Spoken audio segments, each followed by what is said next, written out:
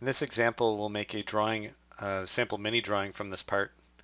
We'll go to the File, Make Drawing from Part, select a template, and then we'll drag our XY view, which in SolidWorks is our front view, onto the drawing sheet.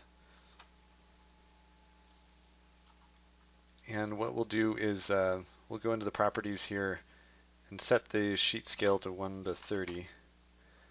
And this should be good. We'll insert a table of pieces. And we have a couple options here. We'll show both. The piece table will bring in the piece number, name, and material. And what I can do is delete the material from this example. Delete column. Okay.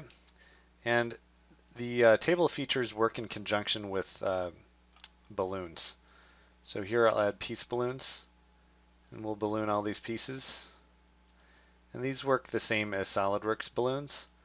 The exception that these can be used with surface bodies. And it's taking the ExactFlat name for the piece.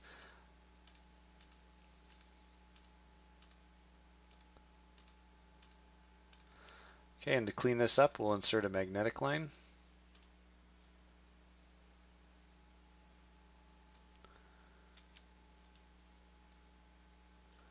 And make these look nice. All right.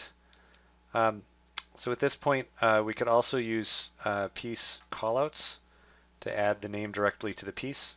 Here we'll use the piece name, and we'll use the no leader option. And we can just drop the name right on the piece.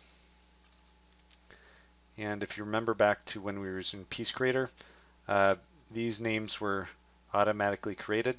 There's also some tools to help automatically create names that conform to your business convention. At this point, what we'll do is just print it, and we'll save it as a PDF. Whoops, wrong scale. We'll print it, and here we'll use 11 by 17.